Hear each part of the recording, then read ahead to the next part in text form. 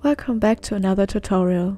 First of all, I want to say thank you for 1000 subscribers. I'm happy you found your way to my channel and I hope you will enjoy the videos I've planned for the future.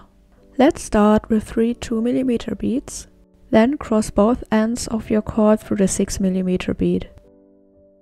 Make sure all of your beads are in the center of your cord. Add one bead on the right side and another one on the left side. Then cross both ends through third bead.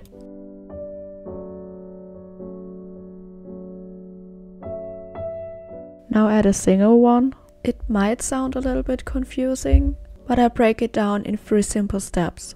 Step 1, one bead on each side and cross both ends through the 6mm bead. Step 2, again, one bead on each side and cross both ends through a third bead. The last step is just adding one single bead. Just repeat these 3 steps until your ring is long enough. When you're done, add 2 more beads. Close your ring by pulling both ends through the very first bead.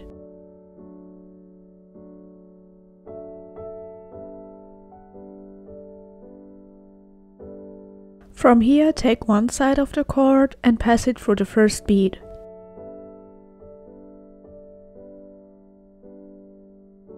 Now add 3 more.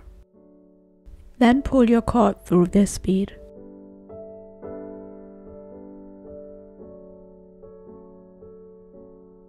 Repeat the same thing on the other side. Now it's up to you if you want to pull the cord through every single bead, like this, or you're going straight to the next bead.